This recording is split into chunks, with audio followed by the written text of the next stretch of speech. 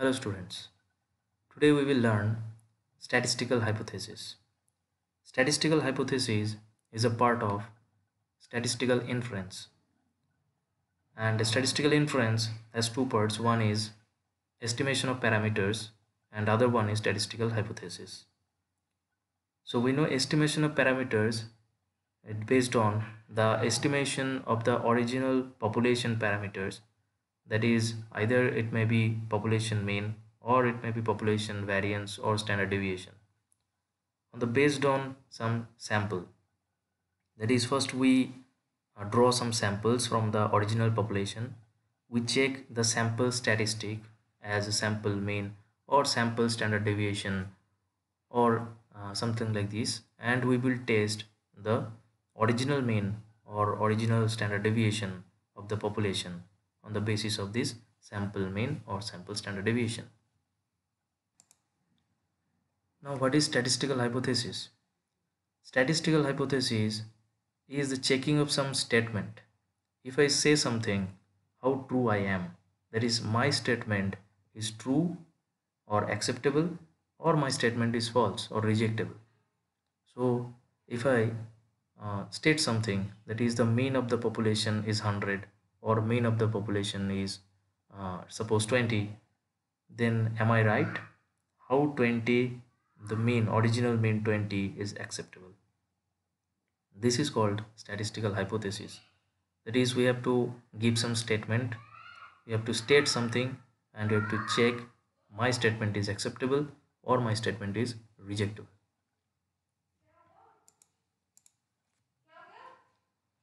Now, look at this picture. A man says that if I study 5 hours in a day, then I will get 9 CGPA. That is, he just put a statement. That is, if he studies 5 hours in a day or 5 hours average in a day, then he will get 9 CGPA. That is, we have to check his statement right now, whether he is saying the right statement or he is saying the wrong statement. So how can he check it? Now suppose he studied every day for 5 hours and appeared in the exam. He will appear in the exam, and then if he gets A plus or suppose 9 CGPA, then we say that hypothesis is true. But if he gets less than A plus or less than 9 CGPA, or if he failed the exam, then we will say the hypothesis is false. So if I say something and after the end result, we will say that the result is true or the result is false. That is, it can be checked after the experimentation. But how can I confirm, or how can someone confirm at the initial stage? Because it is very easy to test, because if I say something, if I say some statement, and at the end of the experimentation everyone can say that is whether the statement is true or the statement is false, because after the experimentation it is very easy to say, because already the outcome is in my hand. But before the experimentation or at the initial state, how can I check the statement is true or the statement is false? So whether the hypothesis is true or false without waiting the result is the main fund of statistical hypothesis. Now, the testing of hypothesis is some inference or the values of the population parameters that are already considered.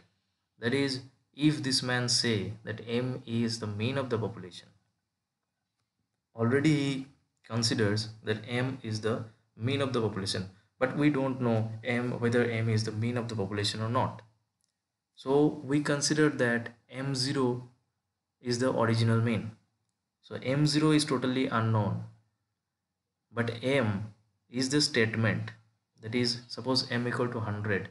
If I say 100 is the lifetime of a production, that is a lifetime of the tube which has been produced by a company. There is a company produces 1000 tubes, and we say that each and every tube, the average lifetime of each and every tube is 100 months. So it is just a statement. So we don't know whether it is 100 months or not. We have to check it. So we have to determine whether my statement, that is this 100 month, is true, that is acceptable, or it is rejected. It should be rejected. So now that in case of testing of hypotheses, there are two types of hypotheses. One is null hypothesis and another one is alternative hypothesis. So to test this hypothesis, this problem, it should be started with these two statements. That is, we have to set a null hypothesis and an alternative hypothesis first. Then we have to check according to some test statistic available to us. We have to check the statistic, and either we accept the hypothesis or we will reject the hypothesis. So according to the initial stage, that is, this man says that m is the population mean and the original population mean is m0. So now we compare this m and m0 and we set the statistic like this. First we set the null hypothesis. So what is the null hypothesis? We say the man says that m is the mean of the population and the original mean of the population is m0. So the null hypothesis, it is h0, such that m equal to m0. That is the null hypothesis. We have to set it first. Then we set the alternative hypothesis. So what is the alternative hypothesis? It was h1. That is, if m equal to m0 is the null hypothesis, whatever opposite of this hypothesis is considered as alternative hypothesis. So m equal to m0, if it is equal to sign, so opposite of equal to sign is there may be not equal to sign, it may be greater than, or it may be less than sign. So this 3, that is h1, m not equal to m0, it may be the alternative hypothesis. h1 m greater than m0, it may be also an alternative hypothesis.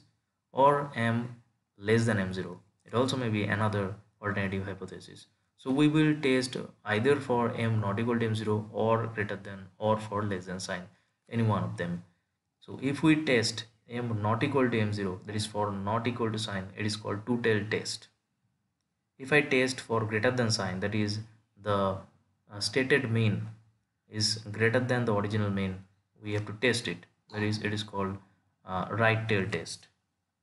And if the mean, that is the stated mean, is less than the original mean, then it is called left tail test.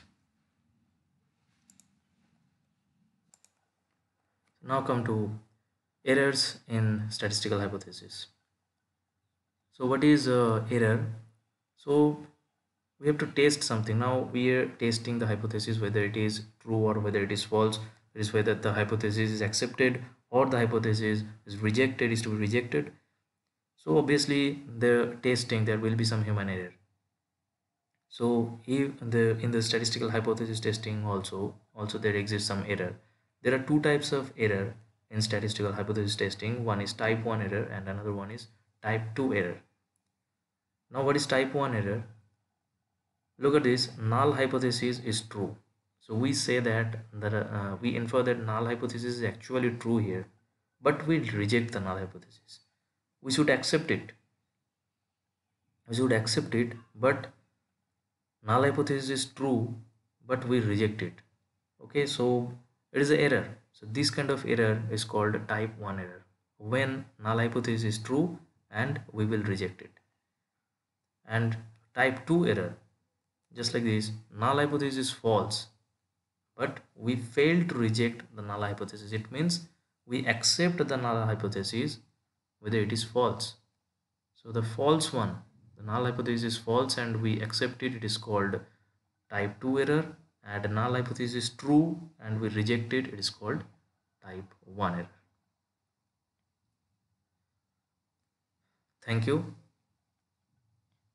And the next day we will start some examples, some test statistic, how to test the hypothesis according to Z test, T test, and chi-square test. So thank you for now. Thanks for watching the video.